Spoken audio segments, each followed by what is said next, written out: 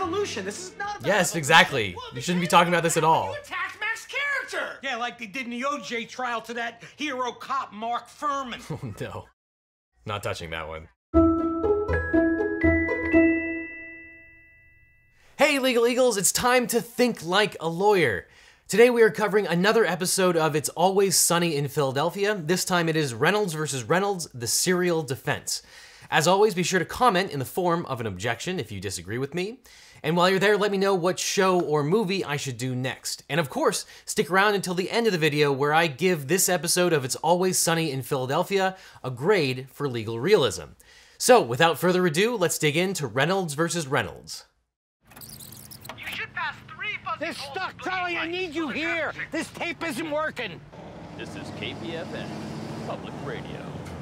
Today on Do-It-Yourself Gardening. Ooh, more distracted driving with the bowl of cereal. Distracted driving is a big problem. Never drive while distracted. Always a bad idea. I'm Sandra. Dumb. Guys, so I'm sitting at a red light at a dead stop, and Frank rams into me out of nowhere. And now he's saying he's not gonna pay for the damages. I mean, did you know that the man cannot see? I can see. I got glasses. I just need new lenses. The lenses are what make the glasses work, Frank. If you are driving around without the use of sight, then that is completely irresponsible, and you need to pay for the damages. Oh man, this is actually incredible because this debate harkens back to one of the seminal cases in law school, specifically the case of Hadley versus Baxendale, where someone was supposed to deliver a crankshaft to a mill, and the mill owner sued the delivery person, not just for the exact damages that occurred, but for the loss of income that occurred for the days afterwards for failing to receive the crankshaft which was necessary for the mill. The Court of Exchequer in England, which is equivalent to the Supreme Court in the United States, held that the delivery person couldn't be held responsible for the consequential damages that occurred as a result of failing to meet their delivery deadline. And what they held is that you're only responsible for the damages that are reasonably foreseeable as a result of your negligence. So I think what's going to happen throughout this entire episode is it's going to be a question about whether it was reasonably foreseeable for Frank to have caused these damages to the interior of Dennis's car. And it's not an easy question. It's hilarious to me that they set this up basically as a hypothetical that you would have to deal with as a first-year law student. And it's also funny considering how bad the last legal episode of It's Always Sunny in Philadelphia was. Objection. She's not a cat, Your Honor. This is, I think, gonna get a much higher grade. He was eating a bowl of cereal when I hit him, and it spilled all over the interior, and those are the only damages to the car. You're eating a bowl of cereal? Yes. While you were driving? Yes, it's not that crazy. That's not what this is about. So the only damages were interior. You know what? I don't have to justify myself to you. You know what I'm gonna do? I'm gonna take you to court. Fine, no, hold on a second. Nobody needs to go to court here. There's no reason we can't settle this ourselves, like civilized adults. No, we can't, Dee. So I'm gonna take him to court, I'm gonna sue him, and I'm gonna win. Dennis, you don't want to go anywhere near a court. How many bench warrants for sexual misconduct do you have? Would there be bench warrants for sexual misconduct? I don't think that's a thing. First off, who is the defendant in this matter? That's not a statement. All right, well, irregardless, I would like to know, as Frank's lawyer, who I am persecuting or who I'm defending. Yeah, prosecuting. Okay, let me just nip this whole thing in the bud right now. Stop treating this like it's a trial and like this is a courtroom. Yeah, but the tables. Yeah, but I was against that too, okay? Let's just present the facts to each other and then let's decide as a majority who's in the right. That being said, Frank would be the defendant. I'm not the defendant. No, that implies that I am guilty. He's right. If anyone's ever accused of anything, I automatically assume they're guilty. You do, right? I do. Yeah, you do. It's unfortunate that a lot of people feel that way. If someone is accused of something, that they have a presumption of guilt. That should not be the case. It's the prosecutor or the plaintiff that bears the burden. That being said, here, clearly Frank would be the defendant. He's the one that was driving. He's the one that caused the things that are potentially damages here. There's no debate here. Frank would be the defendant. I'm finished. Where have you been for the last 3 hours? I have been making this. What the hell is that? It's the trial meter. It shows how we each feel throughout the trial. Yeah, I made little gavels with our names on it, and we can move them accordingly. And at the end, whoever has the most gavels on their side wins. It took you 3 hours to make that? Yeah. Mac, let me tell you something. Nobody is gonna wanna use that because it's so stupid. We are dealing with a serious issue here. As ridiculous as this sort of cartoon interpretation of which way all the different people are leaning is, it's actually not a bad way of deciding who in this sort of quasi-arbitration is going to win here. Obviously, the parties are going to vote for themselves. But ironically, in an arbitration, which this sort of is, you would often have a 3-judge panel. Sometimes you would have only 1 judge or arbitrator, but often you would have a 3-arbitrator panel that's made up of former judges. And guess what? The majority wins. So if you're able to convince 2 out of the 3 arbitrators, then you would win your case in arbitration. So it's kind of a funny version of what happens in real life. I would like a 5 with my client, please. Are you gonna want a 5, counselor? I'd like to take a 5, yes. Right, Stop talking like this is a courtroom, please. Oh, I'm the judge. No, you're not. Can I be the bailiff? You are not anything. I'll allow it. No one is anything. Well, he's an arbitrator. Everybody's eyes out of their sockets. And that is one of the reasons why you never want to represent yourself. You have too much skin in the game, it's too hard to be objective, and it is too easy to have an outburst like that. Dennis should not be representing himself in this matter. He should really be relying on his putative counselor, Dee. I would like to add into evidence Article 1. Mac, will you please read this document? By the power of the Commonwealth of Pennsylvania, Reed Mental Institution hereby decrees Frank Reynolds to not have donkey brains. What? That is an official document. What is that? Donkey brain on it? All right, so there's a lot of stuff going on here. Interestingly, Charlie is not doing a terrible, terrible job of laying the proper foundation that he needs to enter this thing into evidence. And in fact, like few legal shows, he actually says that he wants to enter this particular document into evidence. You actually don't see that all that often. He missed a few steps. Number one, this document is hearsay, regardless of where it came from, because he's trying to use it for the truth of the matter asserted that Frank, in fact, does not have donkey brains. So he has hearsay problems to deal with. He has to establish that there is some hearsay exception. But he has gone part of the way towards there. He has established that Frank received this document at some point, and he has some basis to say what this document is. He still needs to show that it was a business record of the mental institution, and the only way to do that is to get a custodian of the mental institution. So he certainly hasn't laid all of the foundation, but he is part of the way there, which is more than I can say for a lot of legal TV shows. That's pretty funny. Frank, would you like to clear this up for everybody? Well, all the kids in the neighborhood knew I got sent upstate. So they started calling me Frankie Donkey Brains. And it was very traumatic. Oh. So I got my mommy to drive me back up to the loony bin where they signed this official certificate exonerating me of all donkey brains. Yeah, great. What does this have to do with anything? Yeah, that is a good objection. What Charlie is trying to do here is to enter character evidence on behalf of Frank. He's trying to say that Frank has a character for lack of donkey brains, which is a ridiculous sentence for me to have to say right now. But anyway, that's what he's trying to do. And what he's trying to show is that on the day in question of the accident, he's saying that Frank was not acting with donkey brains and therefore could not have been negligent in driving his car. So at base, this is a really good example of why character evidence should not be allowed. Just because Frank might have had a character for lack of donkey brains when he was a child doesn't mean he didn't act negligently when he ran into Dennis in this particular instance. Do you have any such certificate? What? Well, we don't want a donkey on the road eating cereal. We know Frank's not a donkey. How do we know you're not a donkey brain man? Yeah, a good example of why character evidence is a bad idea. You're trying to prove a negative here to show that you weren't a donkey brain when you were the victim of this accident. The fact that Frank has the certificate means nothing, and this is a specious argument that Charlie is using here. It shouldn't hold any water. Why would I have a certificate? You don't have a certificate? No. The burden of proof is not on me. The defendant will answer the question. The defendant? I'm not the defendant. Just answer the question. Those are two contradictory statements. He's not the defendant, that's accurate, but he does have the burden of proof here. He has to prove that it is more likely than not that Frank was negligent and that the damages that he suffered are attributable to that negligence. Frank, would you like a glass of wine? Yeah, all right. Huh? Why not have a glass of wine? I mean, after all... Oh, Hey, do that. Oh, I'm so sorry. A whoopsie whoopsie. See, I bashed into Frank while he was at a dead stop. That's completely my fault, Frank. I will pay for all the damages to your shirt. Case closed.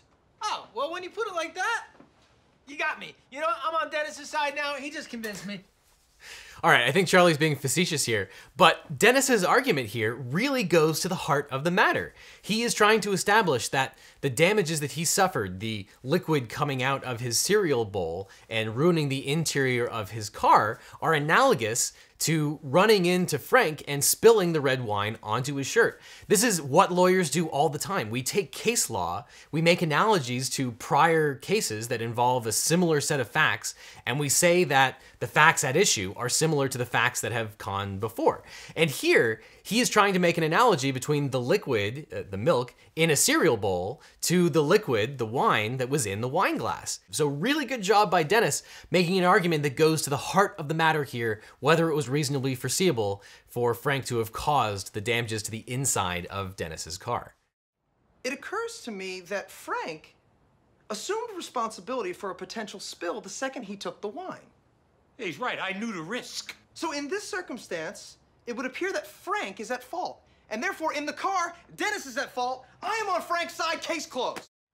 That's another good argument. There is a doctrine called assumption of risk in negligence law. Sometimes if you do an inherently dangerous act as the victim and you are damaged as a result of both someone's negligence and your own actions, the law imputes an assumption of risk, and it is an affirmative defense to a claim of negligence. It's a doctrine that comes into play when a victim knowingly and voluntarily takes on the risks associated with a certain activity. So for example, if you were trespassing and you saw a sign that said, "Enter at your own risk, dangerous condition," or "Caution, guard dog," you might be subject to the affirmative defense of assumption of risk because you knowingly took on the risks associated with that particular behavior. So this is a great argument for Mac to make. This is a defense that gets used in courts all the time.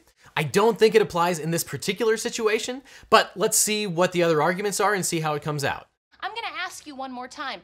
Do you or do you not believe that you can create a superhuman race of strong men through genetic mutation and evolution?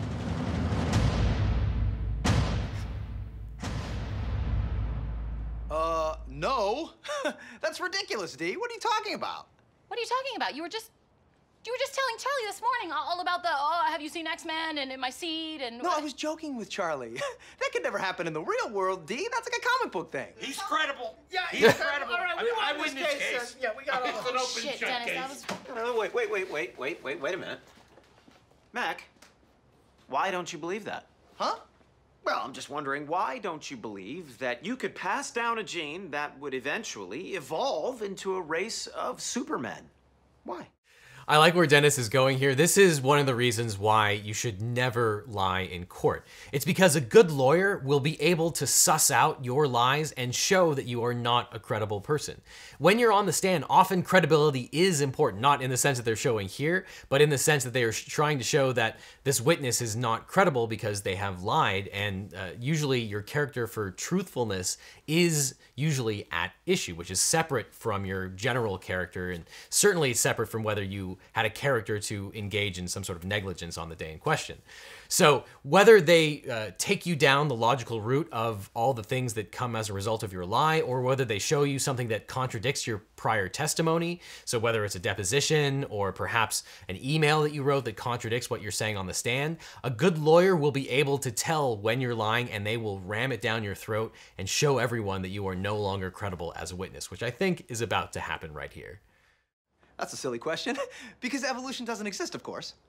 I'm sorry? Oh, could you repeat that again for the room? Because evolution is it's not real.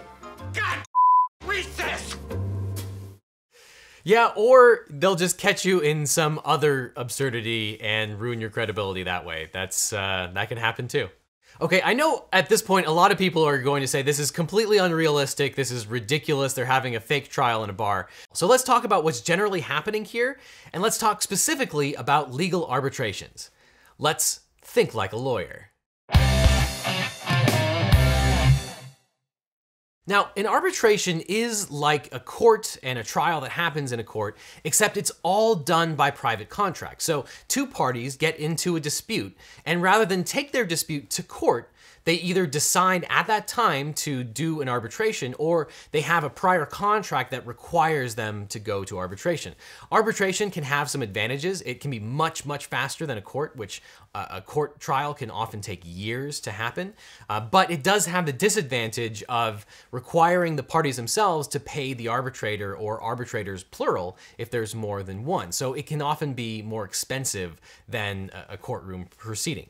If you want to know more about arbitrations, I actually did a whole video about the arbitration provision in the Discord and Better Health Terms of Service. I'll put a link to that down below. Believe it or not, when you go to arbitration, all of the rules are set by you and your opponent. You have to agree. Arbitration is a creature of contract, and a contract requires mutual agreement. So if you agree to arbitration, you and the other party have to agree to the terms by which that arbitration will proceed. So here, the parties, Dennis and Frank, have basically agreed to arbitrate their case and avoid going to court, even though this is sort of the classic thing that gets litigated in court, negligence in a car accident. And they have sort of agreed to be bound by the outcome of what their three friends think about this particular case. So believe it or not, this is not that dissimilar from an actual arbitration. And it's a little bit crazier, but you could agree to sort of forego the rules of evidence if you wanted to, so that all of the testimony that's coming in would come in arbitration too. And you could agree to be bound by what your three friends think about a particular case. These were all the smartest scientists on the planet. Only problem is, they kept being wrong. Sometimes. This is insane, you fool! This is getting dangerously close to the Chewbacca defense. Why would a Wookiee, an 8-foot-tall Wookiee, want to live on Endor with a bunch of 2-foot-tall Ewoks? That does not make sense. But more important, you have to ask yourself, what does this have to do with this case? Nothing. Which, ironically, since that came out in South Park, is a term that lawyers use. When we talk about arguments that are completely ridiculous and that have no bearing on the particular case except for some specious reasoning, we actually do refer to things as the Chewbacca defense. Have you seen these fossil records? Have I Huh? Have you poured through the data yourself, the numbers? Oh, this thing is getting out of hand. So let me get this straight, Mr. Reynolds. You get your information from a book written by men you've never met. And you take their words as truth, based on a willingness to believe, a desire to accept, a leap of, dare I say it, faith? I think the writers of the show had a lot of fun coming up with as many logical fallacies as they possibly could cram into 22 minutes. None of this testimony is relevant. We've gone far afield. I hope we get back to the actual trial at hand, because there are some really interesting legal issues to discuss here. Reasonability, foreseeability, negligence. This is fun stuff. Or at least it was. Come on, look, I mean, I don't even know how I'm supposed to respond to that. Like, come on. That's a false equivalency. Just answer the question, false equivalency. Mr. Reynolds. Sure. Yeah. Okay. I rest my case. Oh, that got me. Yeah. Frank, do you want me to? Put me over. Yeah, all right. What? Well, we're going on the fence. I mean, it's a shadow of a doubt. You actually Shadow don't believe doubt. in evolution anymore? I don't know. He created a reasonable doubt. He makes you sound like a stupid science bitch. So Charlie here is getting the standard wrong, even though none of this is relevant to the case at hand. He's talking about the criminal law standard, which is beyond a reasonable doubt. You cannot have any reasonable doubts in order to find someone guilty in criminal court. It is the highest burden in all of law. Whereas when you're talking about a civil lawsuit, you're only talking about a preponderance of the evidence, something that is more likely than not. In other words, if 50% is exactly the same on either side, all you have to be is 51% sure then the plaintiff has met their burden. Just 51% more likely than not that the defendant committed the acts accused of, and that forms the basis of the liability at issue. Wait. What are we even talking about? How do we get on evolution? This is not Yes, exactly. You shouldn't be talking about this at all. When you attacked Mac's character. Yeah, like they did in the OJ trial to that hero cop, Mark Furman. Oh no. Not touching that one. Okay, let's just get back on track here. I would like to make my closing arguments. No. This has gone on long enough. And by the way, Dee, why the hell do you give a about any of this anyway? You don't know? You can't think of why I might like to set a precedent of responsibility for when someone's car gets destroyed? No. So ironically, arbitrations don't really set legal precedent. When you take a case to court and that's adjudicated by either the jury or the judge, it really doesn't have any precedential effect until one of the parties takes that case up on appeal. So Dee won't get any precedent out of this arbitration because it's not taking place in court and it's not taking place in front of the Court of Appeals. Okay, here's the deal. Dennis, if you can drive to your apartment and back without spilling a single drop, Dee, your precedent is set, and Frank, you pay for everything. Fine. Good. Okay, and Frank, if you can drive to our place and back without getting in an accident with me giving you directions, you can continue to drive as long as I'm in the car with you. Deal. All right. On your mark, get set, go! This is amazing. This is a great way to resolve this particular dispute. The parties are agreeing to the facts. They're basically creating an objective test to determine whether Frank was negligent in the first instance based on his lack of correct lenses in his glasses. And they're all agreeing to these terms. So they're setting a metric by which everyone can agree. This is amazing. I can't believe this is coming as a result of this stupid show. All right, here we go. Make a left, right there. Make a what? Make a left. Make a left. Make a left. Right? Oh no, I think I know where this is going. You make up your mind. DeAndre, shut up. Oh no. No! There's no resolution! That is insane! How do you hit me again? It was DeAndre's fault. She gave me the wrong Guys, this is directions. actually pretty this cut way, and dry. that way. It was Dee's fault. I was trying to give directions and she interrupted. And she's butting in. I was reiterating. Charlie was giving directions and I was... So this is your fault? And this is why the law is hard. Sometimes there are just gray areas that won't be resolved. It was Dee's fault. She'll pay for the damage. Yeah, absolutely. That's She it. should. Don't you dare. No. Okay, you know, I have an idea. Should we have a trial? Me and Charlie? There's too many trials. It's too Oh no. Let's just have her pay for it and be done with this. All right, that's it. Let's go. I'm going back to the bar. No, because Charlie was giving the... I was only... You son... God damn it! Is that a just outcome? I'll have to think about that. But it's a good lesson that sometimes the law is just what everyone agrees that the law is. It's just a construct based on society, and sometimes you get screwed because everyone else is in the majority. Sorry, Dee.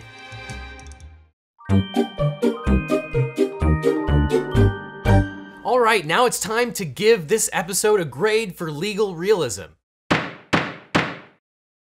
This was a real treat. It started with one of the classic hypotheticals in law school that you have to debate, and there are reasonable people on either side as to whether you're responsible for consequential damages. Then it goes straight into something that is a reasonable facsimile of arbitration between private parties. And despite all the hijinks about nonsensical issues with character and credibility and evolution, they actually have a lot of good arguments, ending with an objective test to determine who is reasonably at fault. This was an enormous treat for me as a practicing lawyer and someone who really enjoyed all those philosophical debates in law school. I am so happy that this episode of It's Always Sunny was way better than the last one, so I'm gonna give this episode of It's Always Sunny a solid B. Nice job, you're really improving in this class. Do you agree? Leave your objections down below and check out my other reactions where I will see you in court.